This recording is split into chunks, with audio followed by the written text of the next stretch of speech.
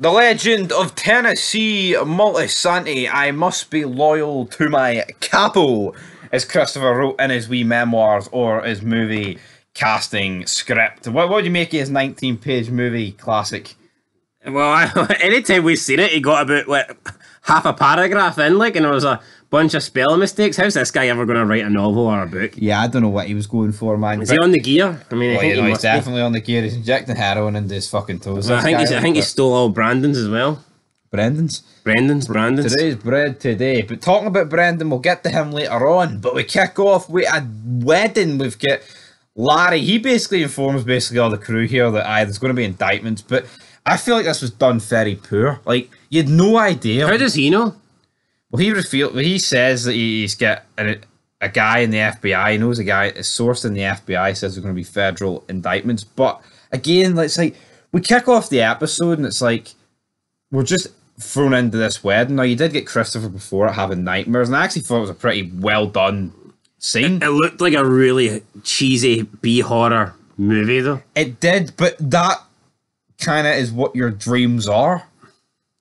I know, but it did. I don't know. So the guy Christopher Kelt comes in and he's speaking to him. Christopher's working in a butcher's shop, and the guy says, "Oh, you kill me," and then he's taking the bullets out his head. Sausages. I want sauce, and then we see Christopher, and it's almost like he's working in Subway. He gets the baguette roll out, and then he's putting meat, and the guy's like, "I want that meat."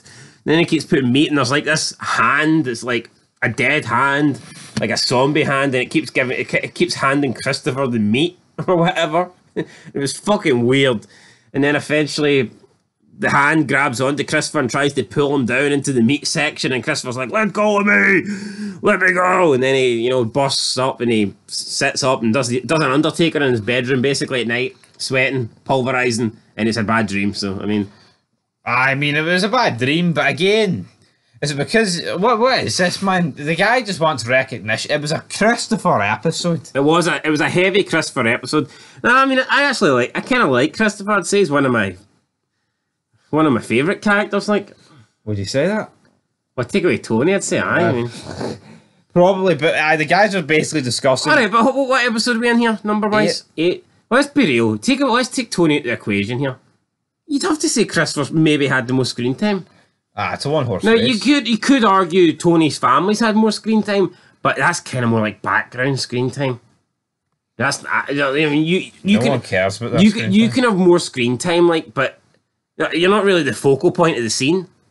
Yeah. If Tony's walking out in his back garden to feed the ducks, and we see his fat boy son playing the gaming console, that's not real. You know what I mean? He might be on screen, but he's not really doing much. I feel like in terms of actual development and stories, I think Christopher tends to be in quite a lot of stuff. Well, especially if you compare Christopher to the Tony's actual men that he's made, his made men. I mean, Christopher features a lot more than any of them. Yeah, easily. You can definitely see that he's being groomed here to be the next big thing. But basically, right, this wedding has to get called short. Everyone has to go home.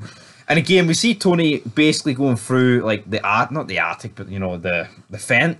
He whips out a Spaz 12 shotgun, a mini Uzi, and a couple of handguns. Why is that all stored in this house? Why does he need a fucking automatic shotgun in this house? Why not? It's America. Second Amendment. True. But it's incriminating him. That's why he's getting rid of it. All these guns are properly illegal, so therefore the Second Amendment's irrelevant. Why not get legal guns though? Exactly, why not? No, but you're saying why have guns in his house? I don't think... I'm on it because they're illegal. Right. Why would he keep... surely you would not have them there. And then again, it's because if you have legal guns, they've got serial numbers. And then Carmella tries to make it about her by pretending to greet. Oh, this again. Fuck off, right? And see that engagement ring that he probably did steal? Raging, man. You'd be absolutely raging. And then, all this stuff about the indictments, and he stores everything at Olivia's care home room. What an idiot, they know. Well, I mean, I'm not saying they know. Would that not be one of the first places to check? They know Tony visits her, and they know Junior visits her. The two basically top guys. In fact, they're related to. Yeah, that's stupid. Would that not be one of the places to check if they're going to overturn everywhere and search for stuff? I mean, surely that's one of the places they would look. No, yeah, exactly. We basically see the entire crew burning stuff. Christopher's not really doing anything. He's just sitting on his computer. He then gets told with Georgie to go search for bugs in the Bada Bing restroom. But the previous night we did hear that Brendan's name was mentioned on the telly, which made Christopher very jealous, didn't it? I did not like Christopher in this moment. So he's sitting down with, what's her name? Adriana. They're watching the news, and then the news refer to Brendan about how he was like one of the soldiers and how he was killed like a few weeks ago or whatever. And this seems to piss Christopher off because Brendan got a mention as a soldier, and Chris feels like his hard work doesn't get appreciated. He feels like he's not moving up the ladder, so to speak, whereas he feels a bit jealous of Brendan because Brendan got some recognition on the TV. But let's be real, we know that Brendan wasn't a soldier. We know that the news have just got that wrong. And at the end of the day, he's dead. I thought Brendan and Christopher were friends. And he's jealous over his murdered friend. He comes out with some really good, thoughtful lines, doesn't he? He comes out with like these. No, he does. I do like him. I just thought this was very selfish here. He's basically bitching over the fact that his dead friend got a mention on TV. No, yeah, and you know what? This is basically the Christopher character down there too. This is what he's like. You know, it's also like Tony. They can just be really petty about stuff. It's so fucking petty. I can understand petty, but when the guy's dead, like, and he's supposed to be your friend. No, but it's like, look how pissed off he was a couple episodes ago. He wanted revenge. He wanted to go and... He knows, though. He wanted to kill Junior. He knows Brendan wasn't a soldier. He knows that he was far more... thought of. An associate. Higher up than Brendan. Exactly. If it wasn't for Christopher, Brendan would probably be dead. Exactly, but again... So I don't see why... Does it mean that much to him that other people might think that Brendan was a soldier and they look at Christopher and they don't see him as one? I just don't get it. I mean, for a guy that was so worked up about his best friend being murdered a few episodes ago and wanting to get revenge, and now he's basically crying about the fact that Brendan got a mention on TV. I'm pretty sure Brendan would rather I'm pretty sure Brendan would rather not get a mention and be alive. Absolutely. But then again, he was a junkie, so maybe he would go that way. But Tony says that he might be going on a vacation to Dr. Melfi, right? And then when that vacation eventually arrives, we get the introduction, I believe, of FBI agent Dwight Harris, and he's got an Italian with him, which Tony kind of makes fun of. And then there's like a scene where he's looking through his fridge, and Tony goes, "Did you forget your lunchbox?" I like that. I thought it was pretty good, right? And basically they find nothing because they've moved everything. But why is Shrink charging him for the session? I can see why, right? It doesn't happen. Yeah. I can see why, right? But at the same time, well, obviously Tony, they can't see why because he's not happy with it. He's like, hold on a minute, I pour my heart out, man, come on. But yeah, we see a lot, the introduction of her family just did not care. I don't really need to see her family. Tony then asks her, well, what if I was in a car crash? Would you still charge me? She's like, well, you weren't. So. You weren't.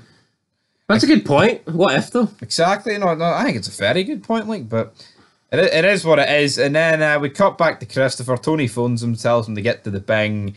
And then this is when we see him basically go into the what is it, the donut shop, man? I don't know, like Americans, the bakery.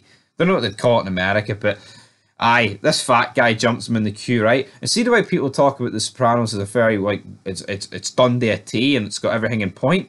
See this fat guy that comes in? I believe he called him Fino. Mm-hmm. He is brought into the show in season 3 and he's called Fito. So how can they have the same actor playing two different characters and it'll be called like a big continuity fucking quality show? You get me? I think stuff like that's very cheap. Maybe they liked the actor and just wanted to cast him as a different character. I know, but come on. Well, I know, but I think if he was only in this one scene, you can maybe get away with it. Did they change up his appearance a wee bit? No, still fat fuck. Oh, well, maybe. Fair enough. Still a fat fuck, so yeah. But he shoots him in the foot. Was this justified? Of course not. Of course it wasn't justified, but I wonder, the shopkeeper was kind of disrespecting him a bit.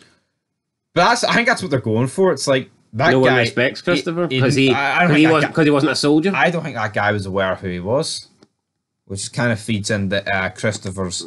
Well, he was after that. I mean, absolutely, but it kind of just feeds into Christopher's ego. Junior then visits Livia in our nursing home. Kill her now, please. Junior basically says that he thinks someone's probably going to be ratting in the crew because of all this, the raids and the indictments. And then she's like, Who knows what Tony's saying at that shrink? Oh, he hates his mother. Who God knows what he's telling them? And Don't worry, I hate her too. It's alright.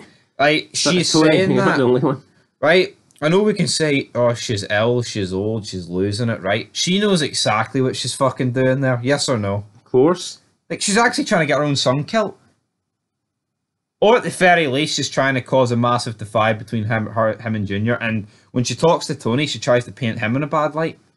She was a shit mother, though. She should probably just accept it. Try and improve instead of doubling down and being shit till the day that she dies. Oh, that's what would make sense to me. Yeah, exactly. Like, but yeah, again, very, very stupid here. For Livia, man, it's just like I mean, you could get the only two people that visit you killed. Pretty stupid maneuver, if you ask me. Christopher and the Georgie guy dig up the body that Christopher was getting told to in his dreams that he had to move the body, so they move it. Oh, it's growing beard and fingernail. Big Georgie's sick. Thoughts on the moving the body? Was it really necessary? In broad daylight. In case they move it, in case they build a condo on top of it, man. Whose decision is this? I mean, you got just Christopher's not the smartest tool in the toolbox, and then you've got the other guy who's an absolute He's called dumbass. Georgie, for fuck's sake. Georgie is an absolute plank. I mean, what were they thinking? I mean, who digs up a dead body in broad daylight? Seriously. Not exactly, but Tony. Especially with the current, what's happening with Tony and the crew, like currently being under FBI watch. It's Which like, Tony says to him, do you want caught? Are you suicidal? And Christopher says, I'm not one of those midget wackos. I don't need Prozac. Bait, and he's like, I'm not this skinny Gwenie doesn't need Prozac. He basically just buried Tony at every opportunity, but Tony can't react. I felt it was brilliant. I felt like Tony wanted to open up and was like, "It's okay, Christopher. I'm depressed too." Aye. And then Christopher just shot that down, and then Tony wanted to kill him, but he couldn't kill him because then it would be like, "Fuck, I go to a shrink." And then basically the episode ends. Christopher finds out over the message machine that he's in the newspaper. It's all good. We also had a scene where Tony and his family talk about Italians in America, but fuck me, it felt like it went on for about 15 minutes. Yeah, they're talking about things that the Italians invented, and then his daughter, forget her name, Meadow says, "Did the Italians invent the mafia?" I thought that was pretty funny. Tony didn't like it. But see, that's the thing. Tony, he's like delusional as well. It's like all he cares about is making money and providing for his family. He couldn't give a fuck about the history of Italians. Because see, if he did, you wouldn't go to illegal fucking ways of making money, wouldn't you not? No, if he cares about Italians, why would he want to further damage the name? Exactly. If he cared about Italians, wouldn't he want to live a clean life, a respectable Walter White life? never claimed he was a fucking proud American by making meth. He wanted to make some dosh. And on that note, guys, that's where the episode ends. The legend of Tennessee Moltisanti. By the way, we also want to make some dosh, so please feel free to subscribe, comment, and like this video. Absolutely. But for this episode of Sopranos, I'm going to give it a 7. I feel like Christopher and Tony again carried it. I'll give it a 7 as well. I enjoyed it. I feel like a lot of the episodes are good. I just don't really feel like they're great. They just lack a lot. A lot of stuff could happen. I mean, they kind of just feel like another episode goes by and nothing really groundbreaking's happened, guys. But anyway, 7 out of 10. Till next time. Peace.